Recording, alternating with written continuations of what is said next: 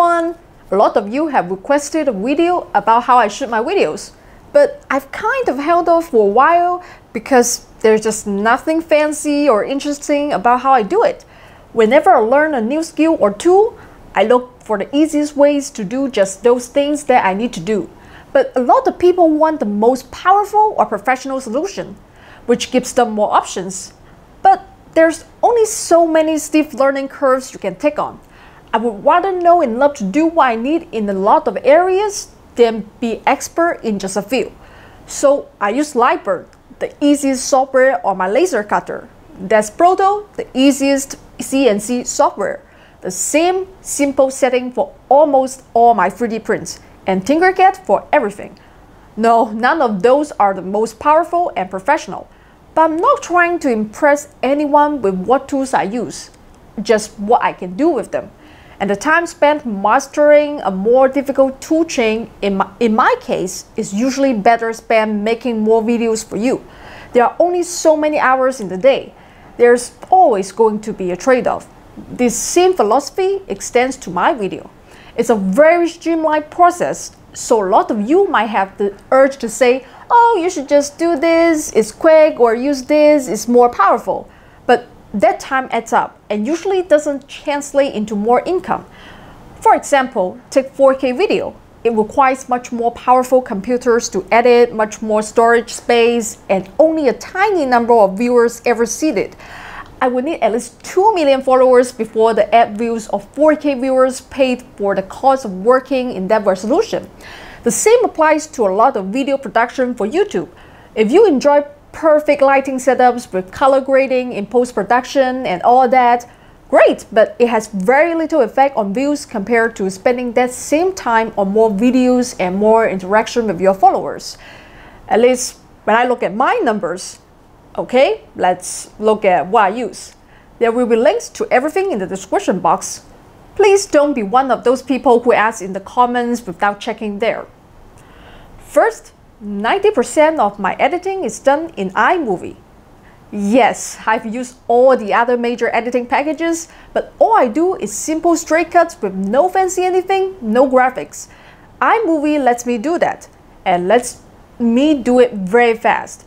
Next, I don't use DSLRs or mirrorless for my main cameras. I use two video cameras, Sony FDR-AX40s. I bought those main cameras as a pair. That way, when I go back and forth between camera A and camera B, they're pretty closely matched. I can also use one kind of battery and use camera A or B whenever I want without needing to use the better camera. They're set on auto everything except white balance, which I put on outdoor to match the lights at 5600 Kelvin and manually set with a target in post-production.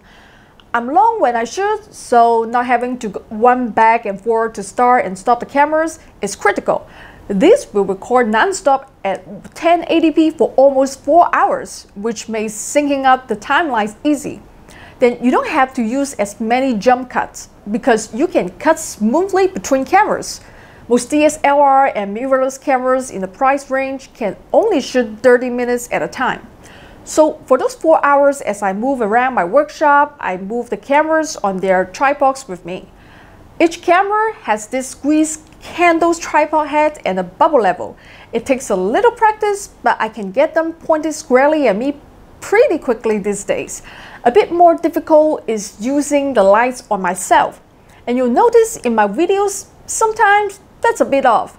I use 3 Falconized pancake LED lights. They are pretty good, but it's just tough to move around a space so much. Move cameras and light yourself nicely without taking more time than is sensible. My overhead boot lights can be swapped from over this table to over my workbench.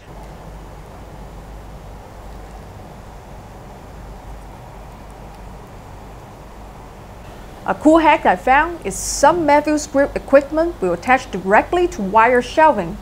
It makes for a strong mounting point and limits clutter.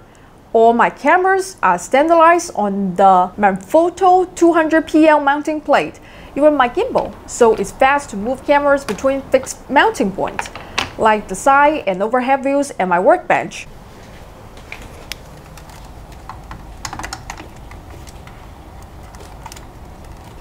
I just pop the camera on and it's in the right place to shoot.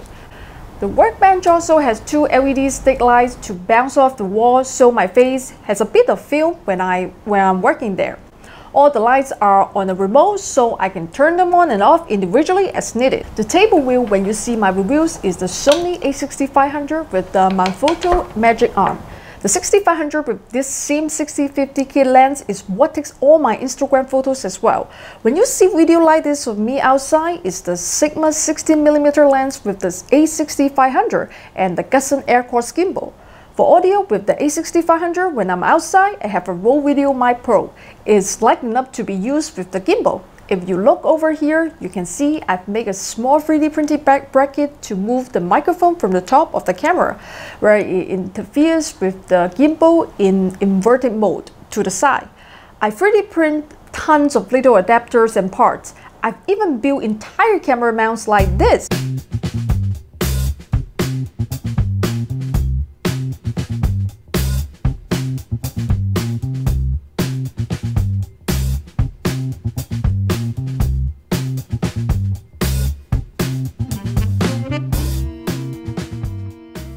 The open source Creality Ender 3 is under $200 and can print thousands of different standard pieces of photo gear, often in under an hour.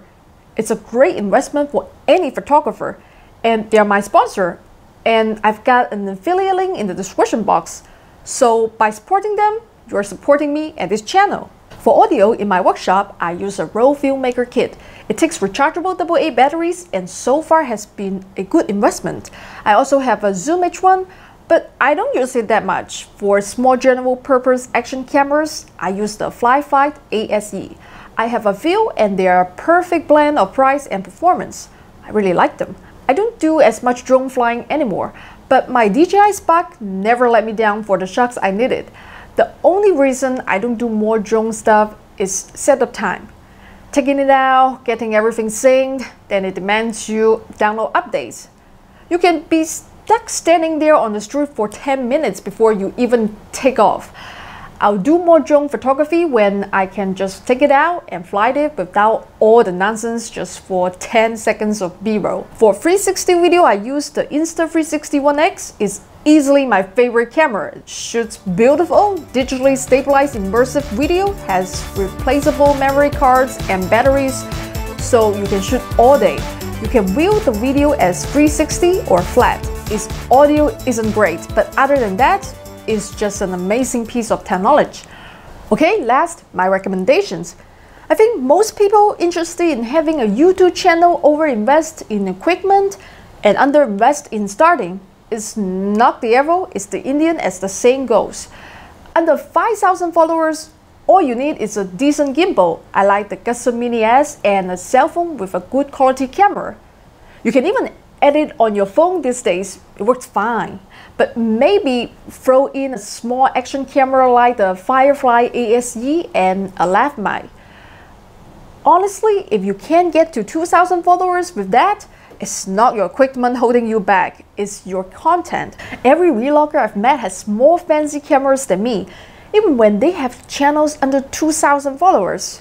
My advice is to spend more time hitting the books and tutorials, less time opening the wallet. There are a few channels that for vloggers are, I think the expression is table stakes. If you don't put in the time to learn, you just can't reasonably expect much. Maybe others do it a different way, but I'm studious, and so my advice is to be a student first. Watch every frame a painting, take a look at the one on Jackie Chan, see if you can spot where that video influenced the style on my channel. And the most difficult thing is when I throw the fan and coming back, more than 120 tick. Those kind of things, oh, Jackie, good. It's not good, you can do it, except do you have the patience or not? But really, watch all the videos in the Every Frame a Painting series. If you are like me and coming in without knowing anything about film, it will change how you look at it. The point is not to make RZ looking YouTube videos, but to gain respect for the craft and understand that like anything, there are lessons to be learned that you probably won't figure out on your own. Respect expertise and seek it out. A few other channel recommendations are in the description box. So if you want to build a YouTube channel and can't be bothered to learn the trade, well, that's on you. Sure, Naomi has a successful channel. How hard can it be? Well, like everything, I do it by knowing how little I know, seeking out experts, and following best practices. If I can do that, anyone can. That's it for today. I hope you enjoyed this video. Please subscribe, it really helps, and I'll see you all next time.